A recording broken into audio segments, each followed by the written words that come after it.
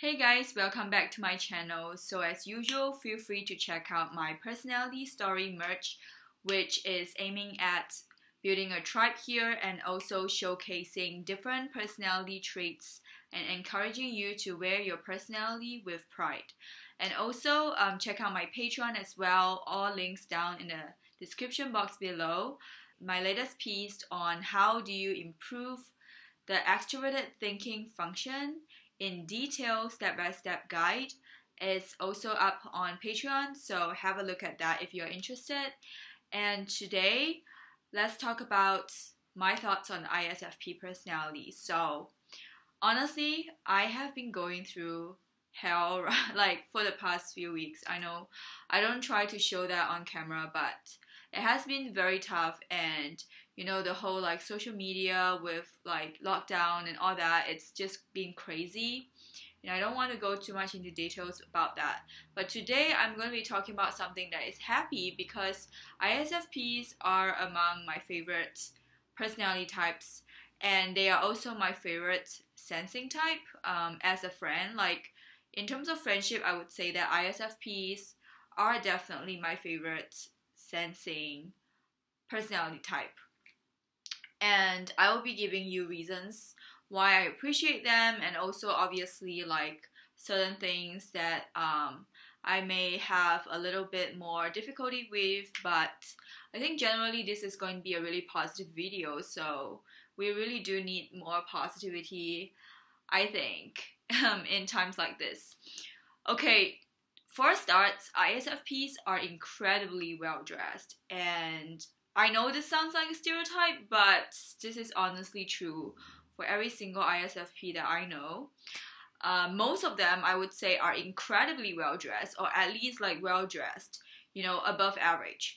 And this applies to like male, female, whatever you have, like all of them.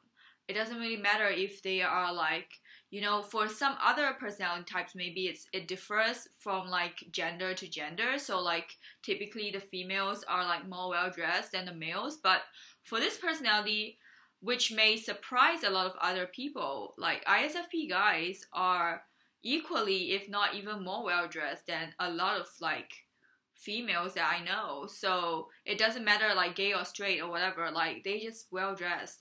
And honestly, I feel that a lot of them dress better than me. Like no surprise there, they're just so good at like appearance related stuff. Like they know where to get the products, they know where to get the makeup. I mean, not the guys, but I don't know. Sometimes when I look at ISFP guys, I'm like, are you wearing makeup? Because I can't really tell how come their skin is so flawless. On TikTok, you can see a lot of ISFPs. I think they really are like having the time of their life there because they really know how to look good, and they know how to like interact with the camera or something, because they are introverts and it's like on lockdown, so they have a lot of time on their hands, to do this kind of videos. And they're really chill about like the whole, I just think that they are so chill, like they enjoy like looking good, and there's no harm in that. And they also help me to learn a lot about how to look good, and the products, and also like the face masks and all that. And it's just incredibly like relaxing for me to be around them, because I am able to tap into my SE, which is, in another video I've talked about this, like about INFJ friendships with other types, that with ISFPs, INFJs are able to really bring out their extroverted sensing function.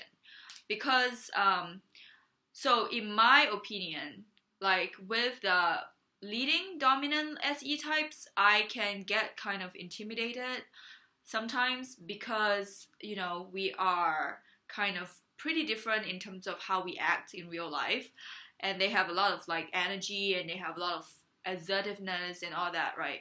But with ISFPs, I'm not really intimidated by them, so it's way easier for me to befriend an ISFP. And also it's way easier for me to meet them, because with like dominant SE types, I don't really get to know them. Like they, even on the dating apps, like I don't think they really use it for dating, or at least a lot of them don't, and they don't really go for the activities that I tend to go for, which is related to like cafe hopping and some kind of arts festivals. But ISFPs like abound in like many areas that I go to. So fashion events, they are there. Like some arts events, they are there, and it's so easy for me to meet ISFPs. Like I feel like for some reason I'm just surrounded by ISFPs, both male and female, in terms of like friendships. And it's really easy for me to get to know them because they just like, I think they're pretty easy to talk to, even though they kind of look a lot more aloof than they actually are. I think this is like the same with all leading FI users. Typically, FI users look kind of aloof because it's an introverted feeling function, and if they lead with that, then it's less likely for them to showcase emotion, facially speaking. And so they can look like kind of scary at first, but it's really not. They're really not. And I think especially because I'm an INFJ, whom I see myself as pretty developed in the SE side, so I'm also like more developed in the fashion side, and that is an area where our interests really do align. And another thing that is interesting about ISFPs is that they can be really good at NI as well. And this is not speaking for every single ISFP, because I know some ISFPs who do not develop the NI, maybe because of the social circle, maybe they only hang out with sensors. But for other ISFPs with developed NI, they can go really far into NI. Like they are like, I think one of the most developed NI type of sensors, if that makes sense, because they have NI in their tertiary function. And so what had to happen is that later in life, usually in their 20s, they will start to develop their NI, and they will start to balance the SE and NI part of their life. So SE types of ISFPs would be, you know, going to raves and parties, even though they are still introverts, but they still go for that.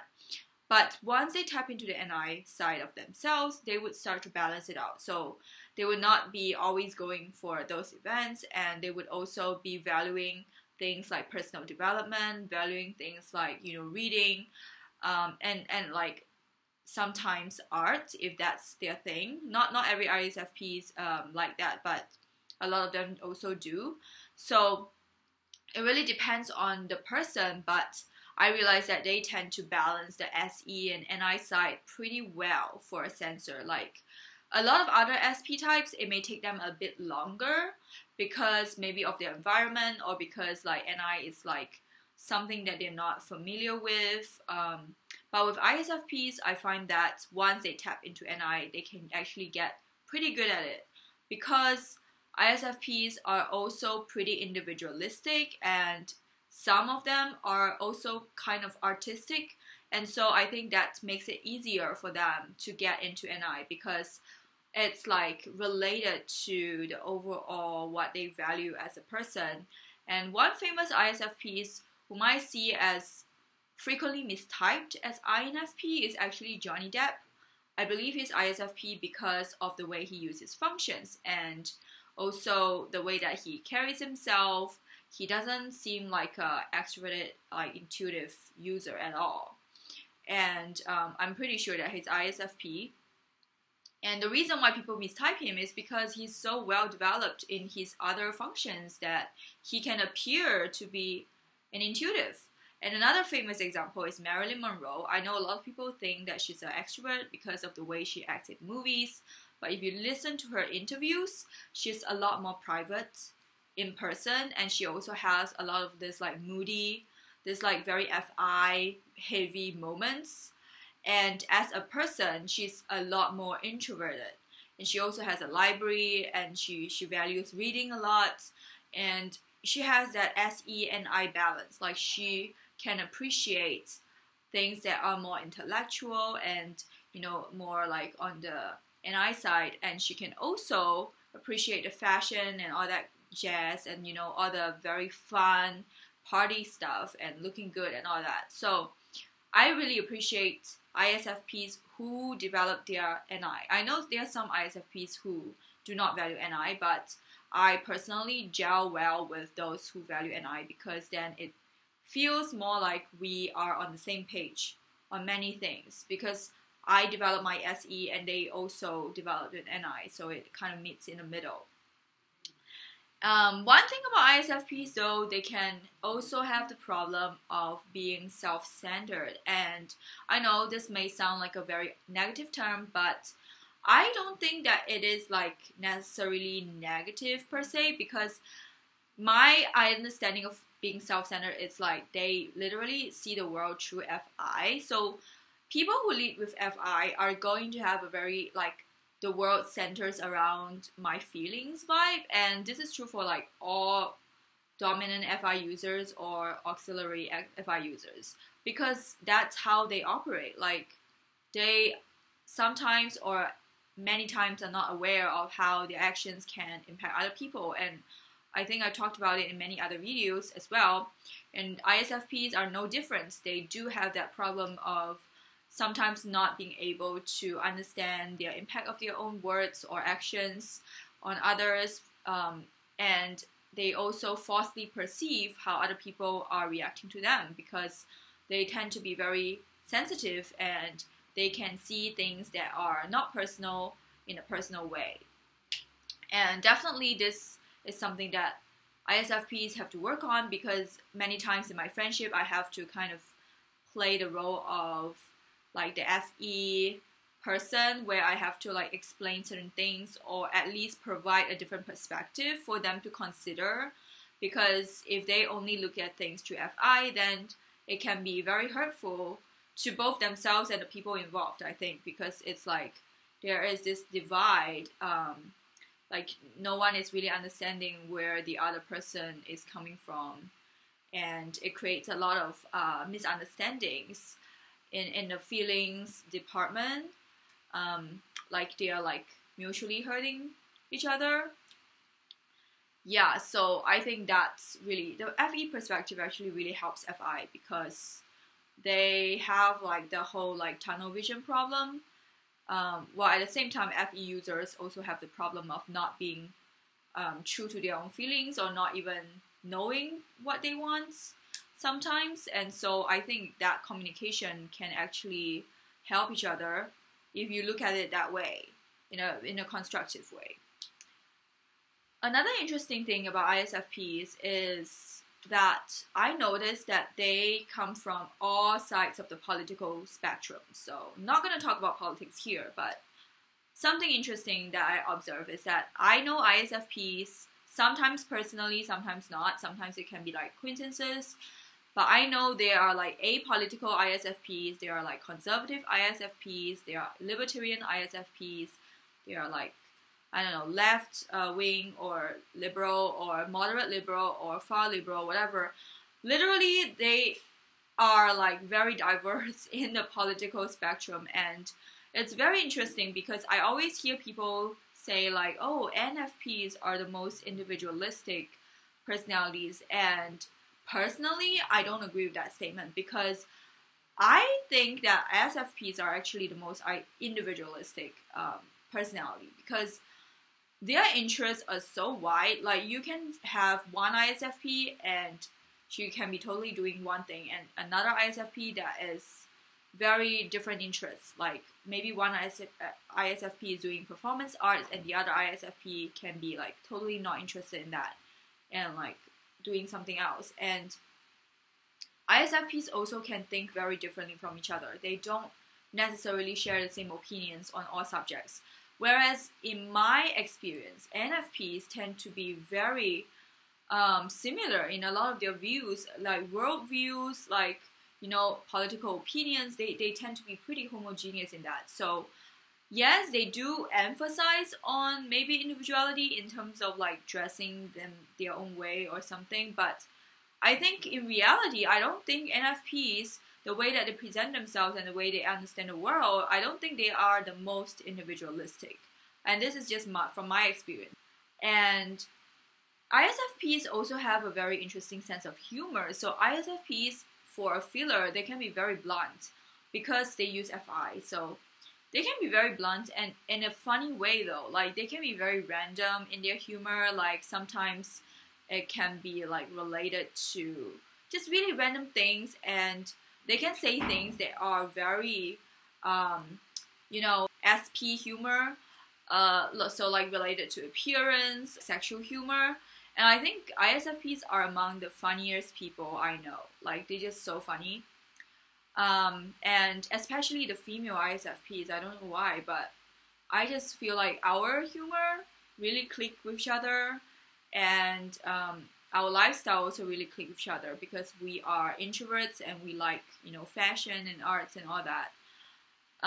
However, when it comes to dating though, I would say that INFJs and ISFPs, in my experience, I don't think that it works very well because ISFP guys tend to be a lot more passive, and INFJs really need someone who is very active. So if you don't know about INFJs really need someone who is very direct and like pursuing them, and that kind of like SE dominant, or it doesn't even need to be SE dominant. It can be like any other personality as long as you have the direct like approach and really confident in approaching them and talking to them, and like just not being passive aggressive or not being like letting them guess your intentions. INFJs really need that because INFJs themselves, ourselves, we don't really have that. So when it comes to dating, I find that ISFPs also require that, and I don't have it, you know what I mean? And we both need someone who is more direct and someone who is like willing to pursue us, or at least go like the full mile, or I don't know, like someone who is, I guess, different from us in terms of the passiveness. And that is why I think when it comes to dating, we are probably not that compatible. I'm not saying that we cannot date, but just in my experience, it doesn't really work that well in that sphere. But for friendships, it's amazing. So that is all on my thoughts on the ISFP personality. And as usual, feel free to like and subscribe if you enjoyed this video. I will see you in the next one. Bye.